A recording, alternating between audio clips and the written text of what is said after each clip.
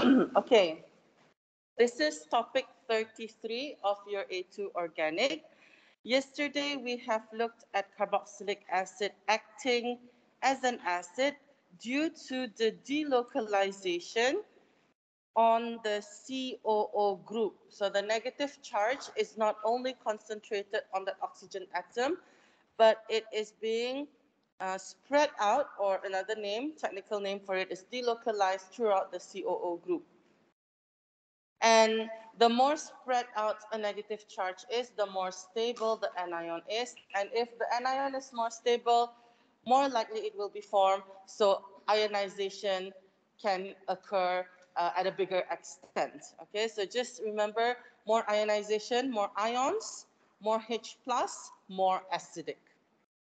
We've also looked at the behavior of carboxylic acid as an acid, where it can react with metal, alkali, and also any carbonate to form the salt. The salt of this reaction would be a metal carbonate salt, and that would usually be an ionic compound. Okay.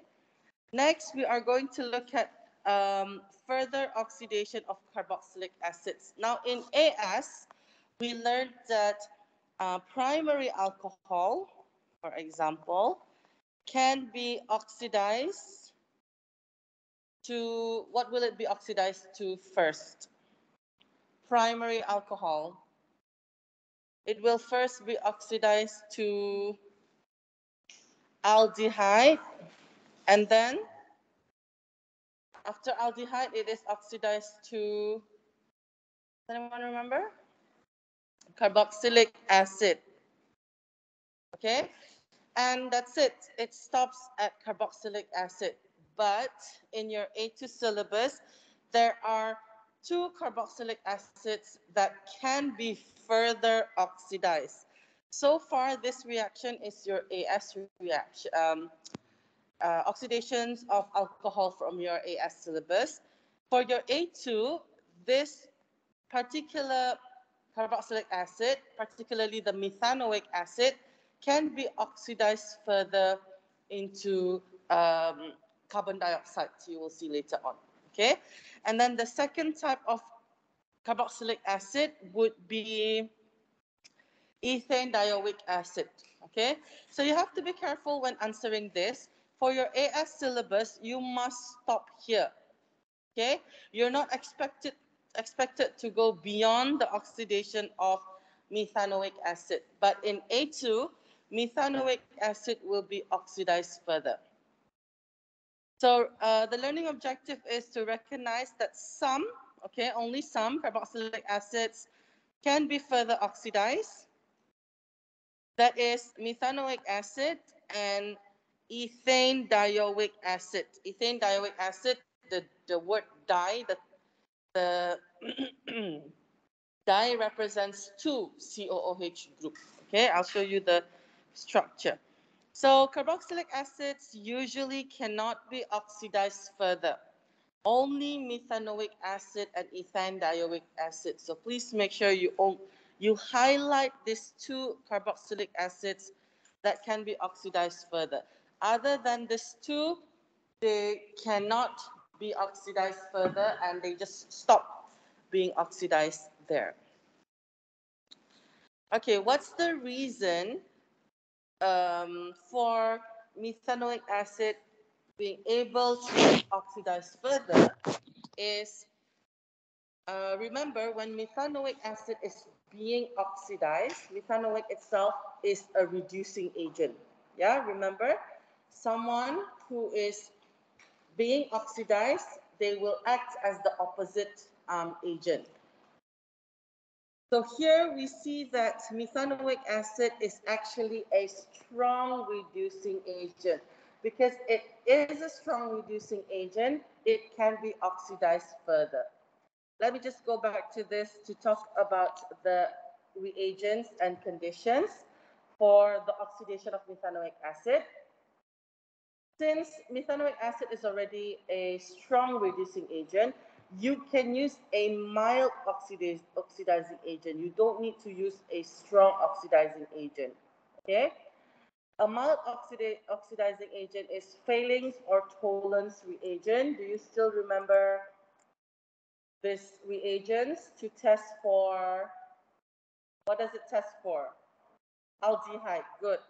And the condition is you just need to warm it or heat it. Okay. So it is sufficient to use a mild oxidizing agent because your methanoic acid is already a strong reducing agent. That means it wants to be oxidized. You can also, of course, use a stronger oxidizing agent like your acidified potassium manganate or acidified potassium dichromate. So all these four reagents can oxidize your methanoic acid to carbon dioxide. Okay, so the product of the further oxidation of methanoic acid is carbon dioxide CO2. The equation, okay, if we were to write down the full equation of the oxidation of methanoic acid, I think you don't need the structure of ethanoic acid. You should know that it's just the carboxylic acid with one carbon atom, okay? The full equation where square bracket O is like a symbol, okay, a representation of oxidizing agent. If we are doing organic chemistry, we can use this shortcut or short form, all right? But if this was in inorganic chemistry, you need to write down the full formula of the reagent that you are using. If it's potassium manganate, you have to balance KMnO4 and then H plus, and then you have to worry about other things like water and etc. That's where your half equation from the data booklet comes into play. Just get my notes.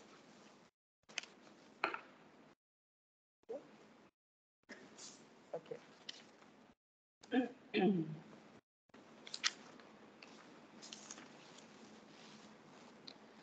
The half equation, if you see electrons anywhere in the equation, that's not your full equation, okay? Full equation must not contain any electrons. This is the equation for oxidation, okay? You lose electrons, so the half equation for oxidation. If you want to write down the full equation of the reduction, you have to look at a particular oxidizing agent. You have to follow which oxidizing agent you are using. So if we are looking at the, where's my data booklet? Okay, from your data booklet here, if we use manganate, MnO4, that means you need to use the half equation for reduction as this one. Okay, MnO4 minus plus 8H plus 5 electrons to form Mn2 plus 4H2O. Okay, and that is manganate being reduced, whereas your methanoic acid is being oxidized. Okay, but for organic chemistry, this representation is enough. You balance the oxygen, okay, come in. You balance the oxygen just like how you would balance your normal balance equation, okay? Do you remember for reducing agent, what's the symbol? Okay. Reducing agent, square bracket H, okay? So square bracket O is for oxidizing because during oxidation, we gain oxygen. During reduction, we gain hydrogen, okay? Okay, we are now on page 4, Danish, of the notes. So observation during this oxidation would again depends on the reagent that you use. If you use Fehling's reagent, the observation that you would expect is to see a red precipitate being produced. Okay, that's the positive observation to say, yes, that means methanoic acid has been oxidized. If you use Toland's reagent, you would expect a silver metal or silver layer being formed around the test tube if there is oxidation happening. Okay? And then if you use potassium manganate, I think you are all familiar with that already. The purple color of potassium manganate would turn colorless, or we say the purple color decolorizes. And lastly, there is a typo in your notes. It should be using acidified potassium dichromate. This one, change the typo in your notes, which is the last point. In your notes, it says KMNO4, but I want you to change it to K2Cr2O7, which is potassium dichromate. So if you use potassium dichromate to oxidize your methanoic acid, the observation would be orange to green. Okay? So you can see that the oxidation of methanoic acid is, the reaction is observable. All right? So you can see the positive result of oxidation. And if there's a negative result of oxidation, you shouldn't be seeing any of these listed changes. So, sorry, I forgot to mention, when methanoic acid is being oxidized, it produces carbon dioxide and water. Okay?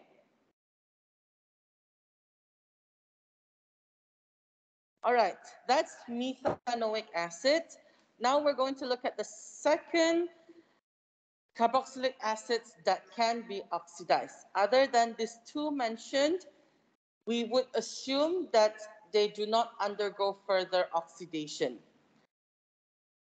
Okay, so the oxidation of ethanedioic acid, HOOC, COOH, I'll show you the structure in a bit, with warm acidified potassium manganate to carbon dioxide. So you can see the product is also the same-ish. That is the structure of a diethanoic acid or ethanedioic acid. You've got two COOH, and that's where the name di comes from. Do you notice that the reagents only include potassium manganate and potassium dichromate? We cannot use toluenes or phthalings because toluenes and phthalings are weak oxidizing agents. They cannot oxidize the ethanedioic acid. Okay, so just remind yourself, toluenes and phthalings are not strong enough to oxidize.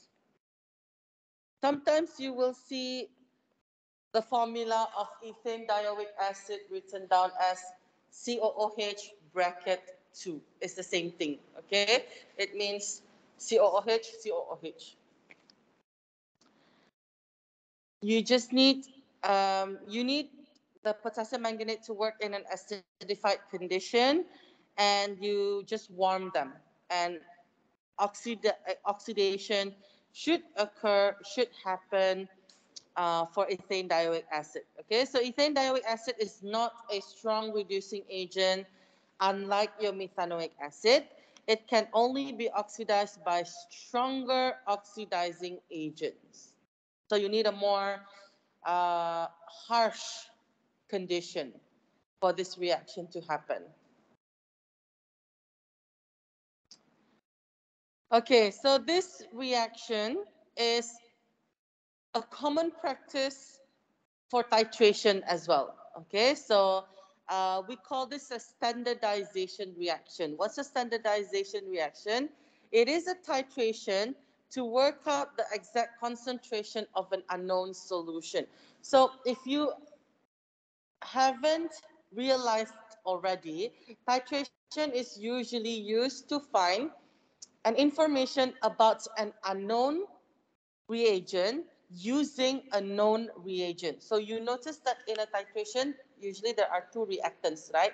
One of the reactants, we know the concentration. The other one, we do not know the concentration. Okay, you would notice this in paper 3. So this is what we call standardization.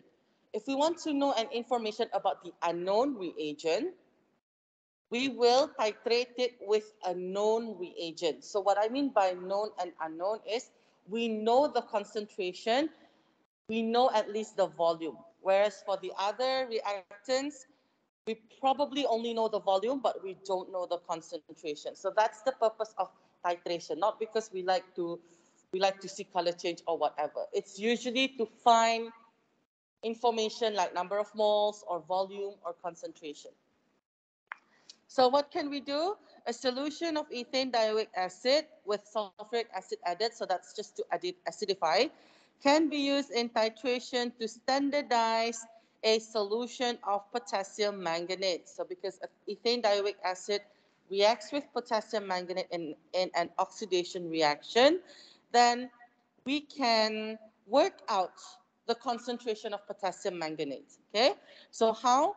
We measure out solid ethanedioic acid. So if we know the mass of ethanedioic acid, we know the volume that we make the solution up to.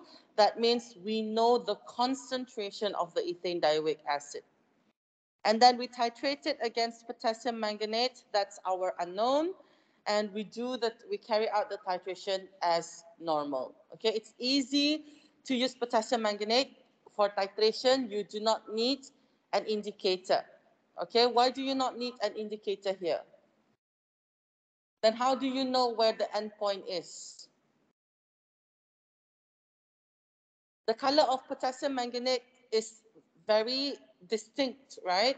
You've seen potassium manganate like very dark purple, and if it is being if it is being reduced, you can definitely see the purple to colorless. Very obvious, the change. That's why you don't need an indicator. Whereas for potassium dichromate, the color from orange to green is not so obvious. It's very subtle.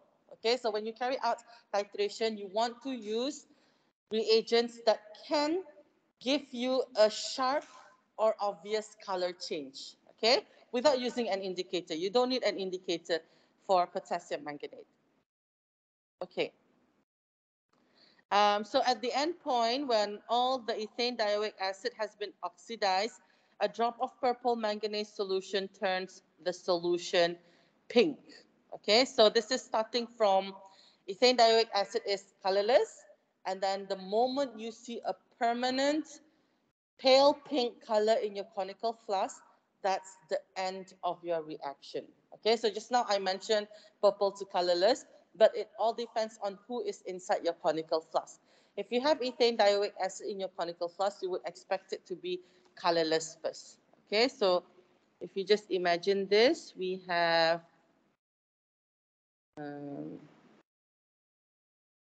so there is your COOH 2, and in your burette is your potassium manganate. So you would imagine COOH is colorless. So the color change would be colorless to pale pink. If your contents in the conical flask is dark purple, that means you are in excess already. Okay. Okay. The balanced ionic equation for this redox reaction is, so we are going to just first write down the balanced equation using square bracket O.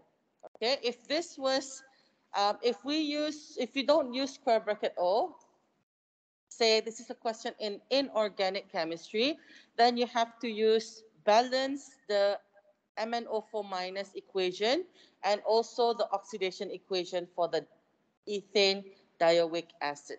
Okay, so let's just draw. I would draw the structure so you can see the change. So that's your ethanedioic acid being oxidized.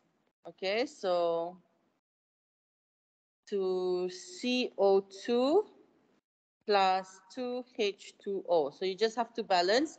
There are 2 carbons here. That means you must need to carbon dioxide. Okay. After balancing the carbon dioxide, you want to balance the oxygen. The way you balance the oxygen, you count this square bracket O as one oxygen. So on the left side, you've got 4, 6 oxygen. Here we've got only 4 oxygen. So how many oxygen do we need to balance the equation? 2 oxygen. Okay? So in organic chemistry, it's simple. Do I have the equation for... Oh, okay. All right. I'll give you the equation for if we don't use the square bracket. Okay, so if you can find space anywhere later to copy this down, then you can copy it down. Okay, so the manganese ions formed can catalyze the reactions. This is an example of autocatalysis. Okay, so the next point is related to this equation. What if now we don't write down the square bracket O, but we write down the full equation, reduction for manganate and oxidation for the ethanedioic acid. Okay, so can you please copy this down, because I have seen one exam paper where they expect you to write down the half equation for the oxidation of the ethanedioic acid. And I've also written down the change in oxidation number is in the carbon. It goes from +3 to +4.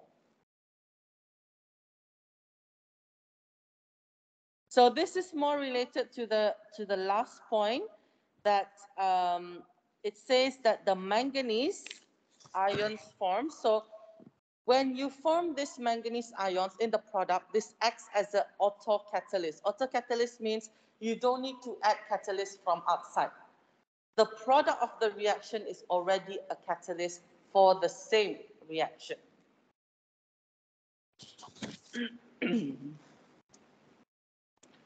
Well, the most important equation would be this one, because that's not something that you can find in your data booklet. Whereas the half equation for reduction can be found in the data booklet. And I think by now you should be able to combine oxidation reaction and reduction reaction. But first, what must you make sure before you combine these two half equations? What must be balanced? The number of electrons. Okay, so you've got 2 electrons for oxidation, 5 electrons for reduction, and you can't just add them up before you make the numbers same.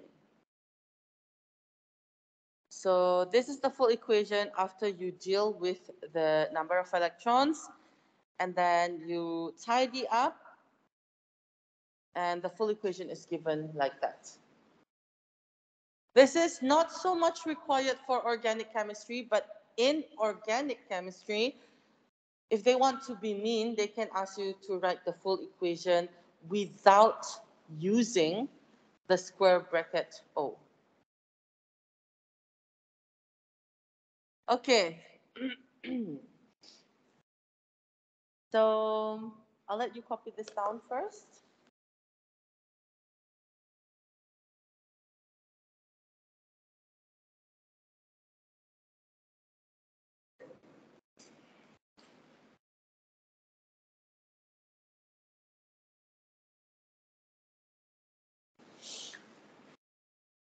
Right, so I repeat the last point just now. The manganese ions formed can catalyze the reaction. So for this reaction, you don't need to add catalyst from outside. The moment you produce the manganese 2+, this now will speed up the reaction. Okay, that's what it means by autocatalysis. The product of the reaction catalyzes the same reaction. You don't have to add manganese ions from outside. Okay. Okay, questions. 3.1. Why is methanoic acid never prepared by refluxing methanol with acidified potassium dichromate solution? Okay, so I'll just draw some structure first. This is methanol. Acidified potassium dichromate is an oxidizing agent. You first oxidize it into an aldehyde, and then you oxidize it into a methanoic acid. So why can't I use this reaction? I got methanoic acid here. Why can I not use this reaction to collect my methanoic acid or to produce methanoic acid? What do you think? Will the oxidation reaction stop here? No, it will go further to form CO2. Okay, so the reason for that is because methanoic acid can be further oxidized into carbon dioxide and water. So if you think oxidizing methanol to methanoic acid is a good way to produce methanoic acid, it's not, because the methanoic acid will not be stable. It will get further oxidized to carbon dioxide and water.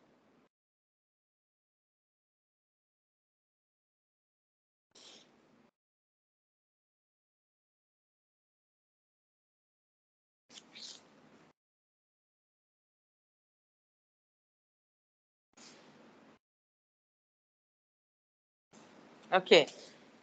The next question, in a titration between ethanedioic acid with potassium manganate solutions, suggest why the solution of ethanedioic acid is heated before adding potassium manganate. So if you compare oxidation of ethanedioic acid, you need to warm or heat the reaction mixture, whereas when oxidizing methanoic acid, you don't need to heat the potassium manganate, okay? You heat the phenol's or toluenes, but not the potassium manganate or the dichromate, right?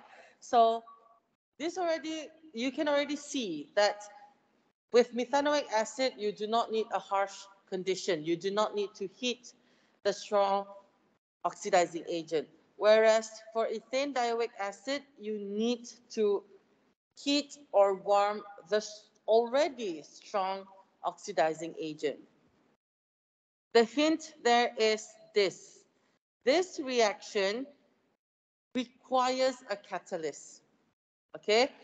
That means the reaction doesn't happen itself. You need to either add a catalyst or provide heat to overcome the activation energy.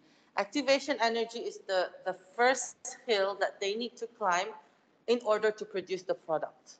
Okay, so to explain, the heat is to speed up the reaction because the redox reaction is initially slow before you form the Mn2 plus ions. These Mn2 plus ions act as a catalyst. But once you have the Mn2 plus ions formed, then the reaction will just happen quickly because it acts as a catalyst.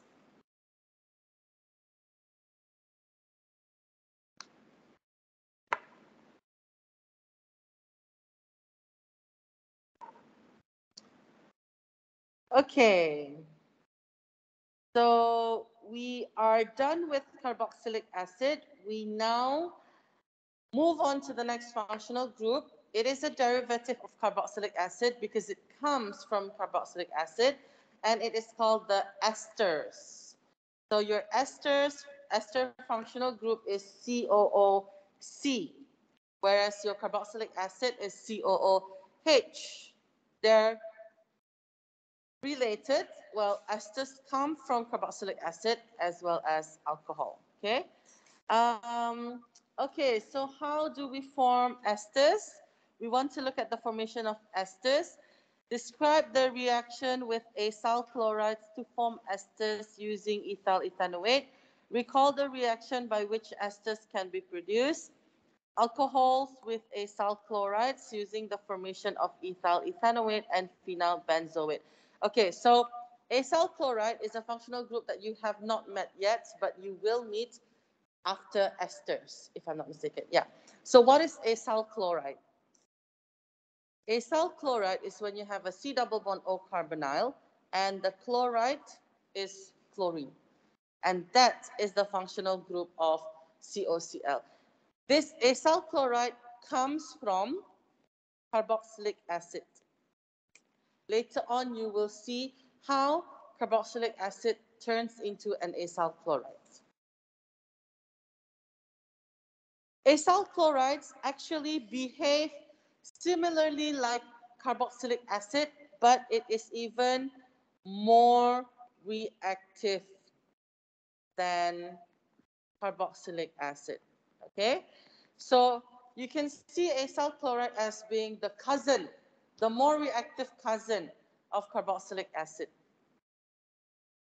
As mentioned just now, since acyl chloride behaves like carboxylic acid, it can undergo esterification with alcohol.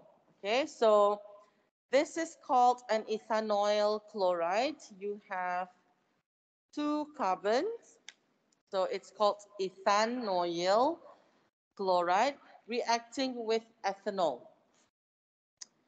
If this was carboxylic acid, you will lose the hydrogen from alcohol and the OH from carboxylic acid to form ester, correct? Same thing. Instead of losing the OH, we will lose H and Cl from acyl chlorides. Okay, so I wish the structure was written the other way around so you can see where the new connection or the new bond is being formed. Okay, I have another example later on. So you just highlight what is being lost during this reaction. Okay, so this is where your acyl chloride part, just like your carboxylic acid part, and this is your alcohol part. And can you see that you form HCl because you have lost hydrogen from ethanol and you have lost chloride from the ethanoyl chloride. Naming of the ester is literally the same thing. Okay, the only difference is your starting point, but it behaves just like carboxylic acid. So naming them, your alcohol bit is the ethyl, and your acyl chloride, the name takes after the carboxylate. Okay, so you can see there's 1, 2, so ethanoate, just like carboxylic acid. Okay, phenols with acyl chlorides. In the previous topics, I think it was the previous one before this, you saw that phenols do not react with carboxylic acid. It doesn't form esters with carboxylic acid. Okay, so just remind yourself that. However, phenols can react with the more reactive cousin of carboxylic acid, which is the acyl chloride. Okay, so bear in mind, just make a note for yourself. Phenols do not react with carboxylic acid, but phenols can react with its cousin because that cousin is reactive. Okay, so the learning objective for this is phenyl benzoate. Okay, so we will look at this. For the reaction of acyl chlorides with phenols to occur, you need heat and a base. Did they mention it anywhere in that? Yeah, okay. So you need an alkaline condition and you need to heat the reaction. Otherwise, esterification, it can happen at room temperature. Oh, I also forgot to mention,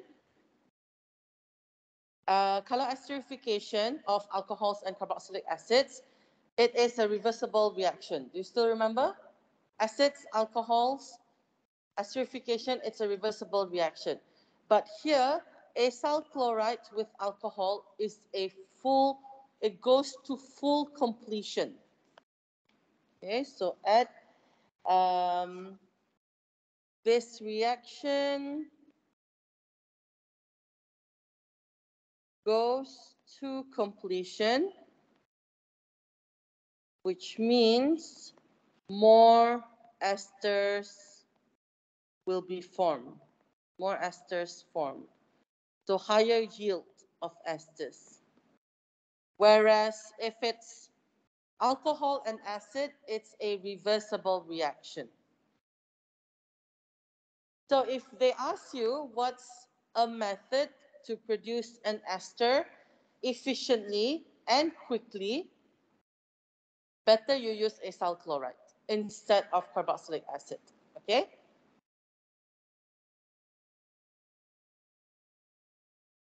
Okay.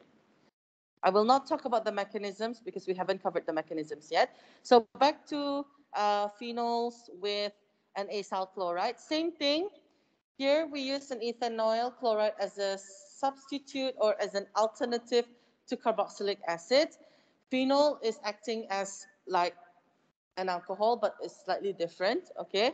But you would expect phenol to lose its H plus because phenol is acidic. It loses that H plus easily. And ethanoyl chloride loses its chlorine.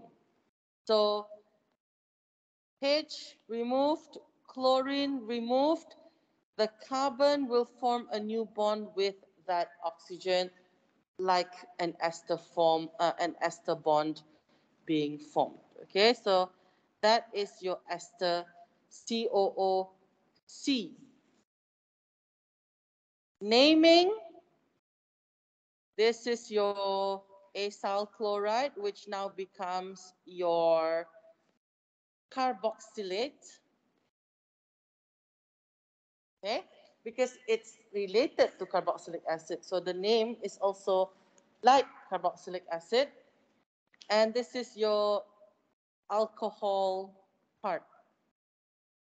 We don't really see phenol as being an alcohol, but in terms of naming, the alcohol comes first. When your benzene ring becomes a side chain, we don't call it benzyl. Okay? When benzene ring becomes a side chain, it is called phenyl. Just like phenylamine, the word phenyl is the benzene ring.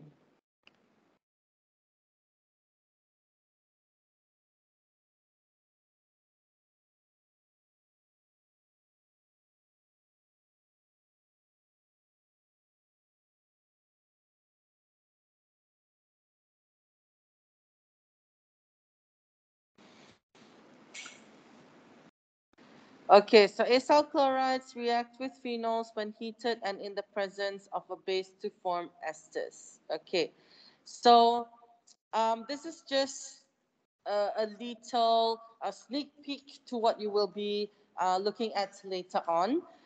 Ethanoyl chloride is actually an electrophile because that carbon is attached to two highly electronegative element. Okay, so oxygen will be delta minus, chloride will be delta minus. So can you imagine this carbon is attached to two delta minus atoms. So the delta positive on carbon will be so big and it attracts nucleophile. Okay, your nucleophile can be charged or neutral as long as they have a lone pair to donate. And phenol here is actually acting as a nucleophile. So that's where the next, the bottom explanation comes in. I don't know if you have that diagram in your notes. Do you have it on page 6? Yeah, you do have it. Okay. So the explanation for the next one. which is this one, okay? So the base is needed to deprotonate. Deprotonate means remove H plus from phenol, okay, to form phenoxide ion. So this phenoxide ion is acting as a nucleophile.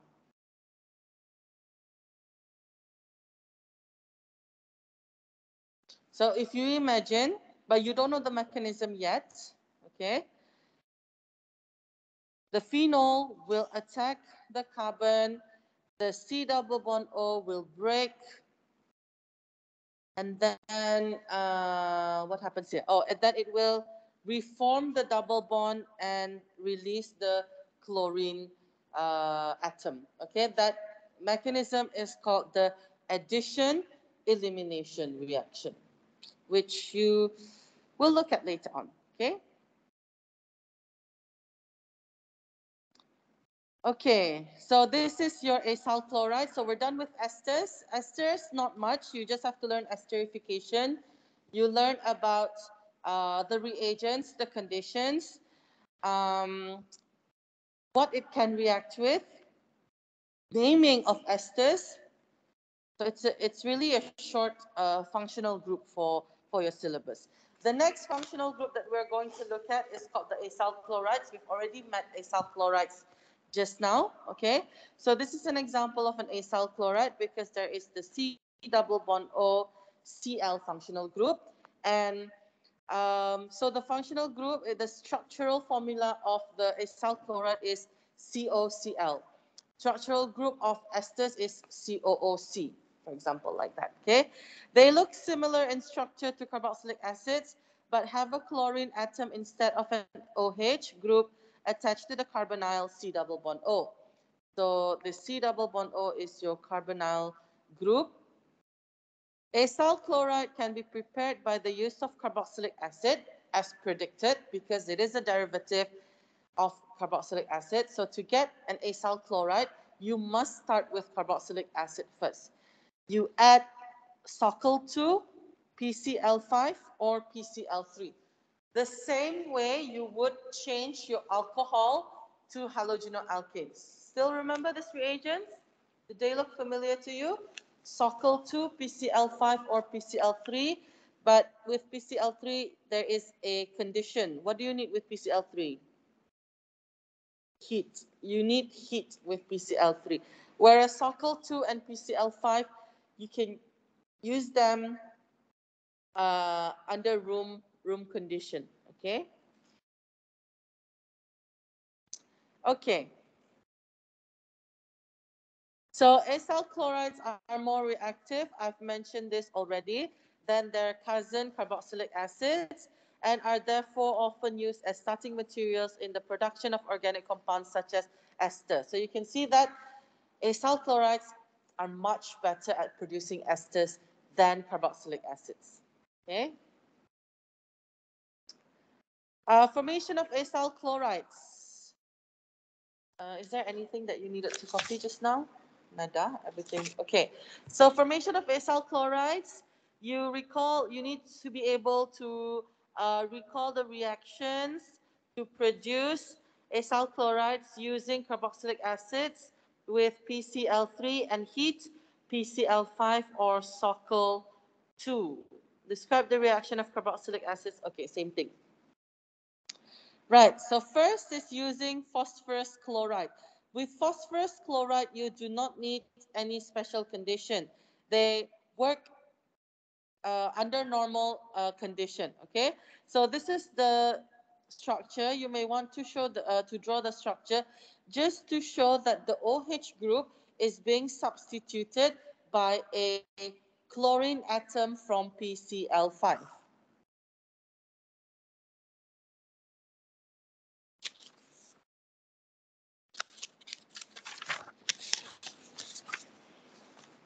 Okay, so I highlight the OH. That is the one being substituted with chlorine.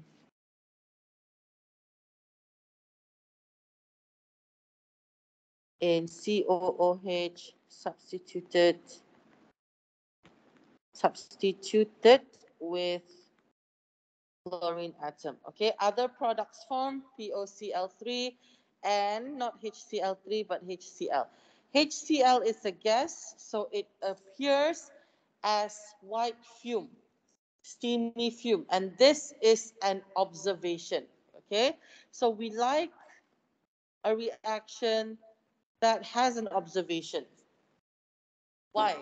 Because usually this is used as a positive test. Okay, so if you add PCl5 to an unknown compound, you produce white fume. That could be an acyl chloride or it could be an alcohol. Remember, alcohol also reacts with PCl5 to give you more or less the same products, uh, if I can remember. But you revisit your alcohol notes and check they may or may not be the same products. But I remember seeing HCl as white fume as an observation for alcohol as well.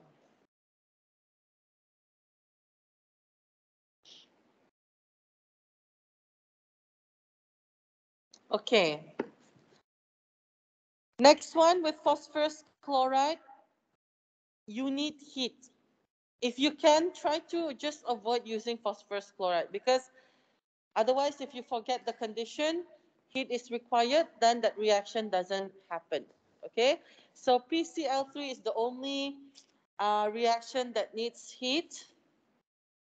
Same thing, the OH group in the ethanoic acid or any carboxylic acid is replaced by a chlorine atom and you form a phosphorus acid, H3PO3. So there's no observation here. They're all just colorless. Okay, no fumes being produced here. And lastly, with Socyl 2, which is the sulfur dichloride oxide, but I just call it Socyl 2. Same thing, you replace the OH group of your carboxylic acid with a chlorine to form an acyl chloride, which is also ethanoyl chloride. If you got 3 carbons, it would be propanoyl, 4 carbons, butanoyl, and etc.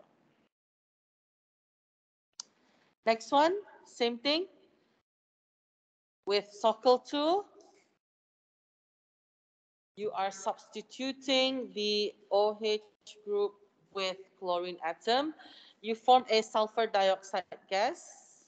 This is an acidic gas, colorless, but HCl it appears as steamy fume. Can you add that as an observation? Steamy fume observed. Or sometimes they will write it as white fume. You know, like white smoke? That's what a fume is.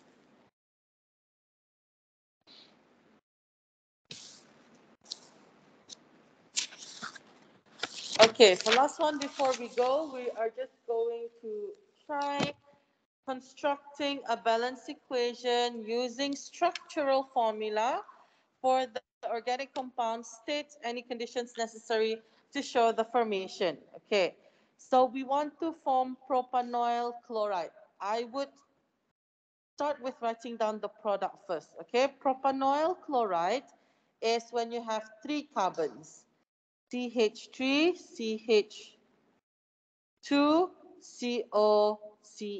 They want structural formula. Okay, so prop means 3 carbon, carbon 1, carbon 2, carbon 3. We're using Socyl 2, so what other products will we form? Socyl 2 plus SO2 and HCl. Okay, and then if I'm producing propanoyl chloride, what's my starting carboxylic acid? Propanoic acid, that's right. CH3, CH2, COOH plus Socyl 2. Okay, so you must start with the correct carboxylic acid. You cannot produce propanoyl chloride from a butanoic acid, for example.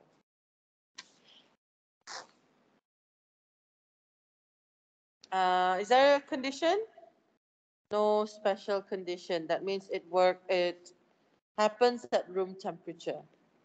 In bracket, room temperature.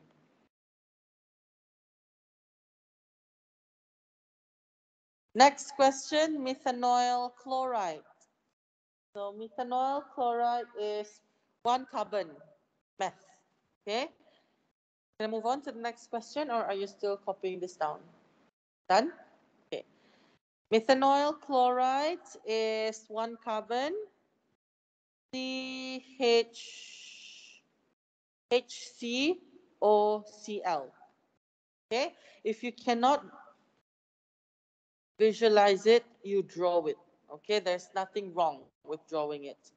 So HCOCl, using PCl3, what other products would you form with PCl3? H3PO3, okay? So if you form methanoic chloride, you need to start from methanoic acid, HCOOH plus PCl3. Is there any condition needed for this? Heat required for PCl3.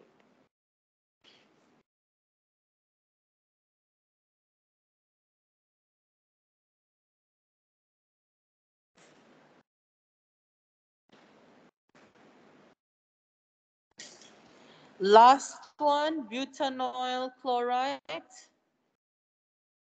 Start with the product first, it's easiest. Butanoyl is 4CH3CH2 CH2 COCl. 1, 2, 3, 4. Okay, if you cannot see it, you can quickly draw it out. 1, 2, 3, 1, 2, 1, 2. Okay. And the other products of using PCl5 would be Pocyl3, POCl3 plus HCl. Y'all okay with that? And what's the starting material? Butanoic acid. The carbon of the COCl is counted as one. Okay?